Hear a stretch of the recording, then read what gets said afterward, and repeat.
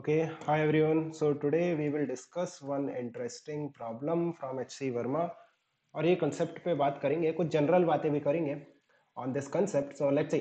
The force exerted by the floor of an elevator on the foot of a person standing is more than the weight of the person if the elevator is.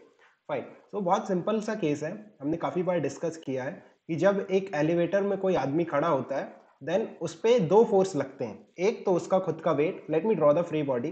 देखो, एक तो उसका खुद का wait लगेगा which is mg, और एक normal force लगेगा which the floor of the lift will apply on the foot of the person. सो ये दो फोर्सेस हैं। नाउ जो एक्सेलरेशन होता है that is govern by the net force on the body और ऑन एनी ऑब्जेक्ट, राइट। सो अगर मैं बात करूं तो इस आदमी पे दो फोर्स लग रहे हैं, so the acceleration of the man will be decided और govern by these two forces only. सो अगर mg बड़ा होगा, if mg is greater than n, then acceleration of the person will be downward. इसका मतलब acceleration जो होगा वो downward होगा। और अगर नॉर्मल बड़ा होगा mg से, तो नेट फोर्स किस तरफ होगा?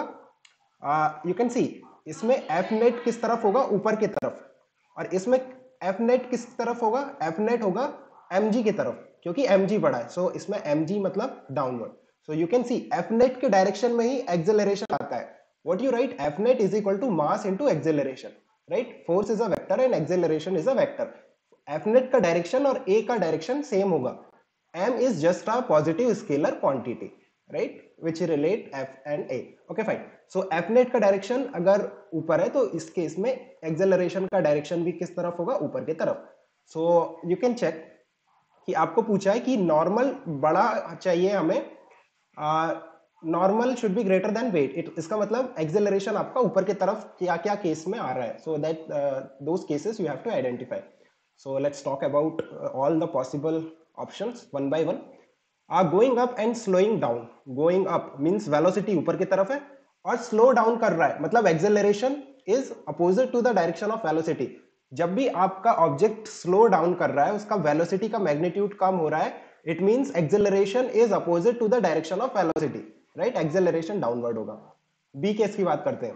Going up and speeding up, velocity ऊपर की तरफ है और स्पीड इंक्रीज कर रही है, मतलब acceleration is in the direction of velocity. Going down and slowing down. Going down means velocity तो डाउनवर्ड है, and slowing down means acceleration opposite to the direction of velocity, acceleration ऊपर की तरफ होगा। Going down and speeding up, going down velocity down की तरफ है और acceleration in the direction of velocity as the particle is speeding up, so acceleration is downward. So now you can check हमें कौन सा केस निकालना है? When the normal force is greater than the wait.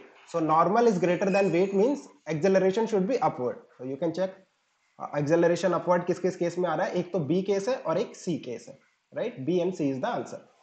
सो अच्छा, चलो case की बात करते हैं। जैसे मैं फर्स्ट केस में बात करूं, एक्सेलरेशन देखो, एक्सेलरेशन डाउनवर्ड है मतलब mg will be greater than normal, right. Acceleration ऊपर की तरफ, इसका मतलब normal will be greater than mg। Acceleration ऊपर की तरफ, normal will be greater than mg। Acceleration नीचे की तरफ, mg will be greater than normal. सो ये चारों केस है। और कुछ बातें करें तो अगर मैं कहूं कि what are the cases for acceleration and डेसेलरेशन। Acceleration कब होता है? एक्सेलरेशन हम कहते हैं जब वेलोसिटी और एक्सेलरेशन का डायरेक्शन सेम होता है, और you can say the magnitude of the velocity increases, then it's a case of acceleration. चलो, जैसे फर्स्ट केस है, इसमें वेलोसिटी और एक्सेलरेशन अपोजिट डायरेक्शन में, तो ये क्या है? रिटार्डेशन है, means magnitude of the velocity will decrease. Similarly, second case, it's an acceleration. Third case, it is an retardation. And fourth one is again acceleration.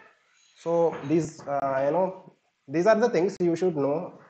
And I hope it's clear. If you have any doubt or want to discuss further, we can discuss in the Telegram group. You will get the link in the description. Keep working hard and best of luck for your exam, guys. Bye.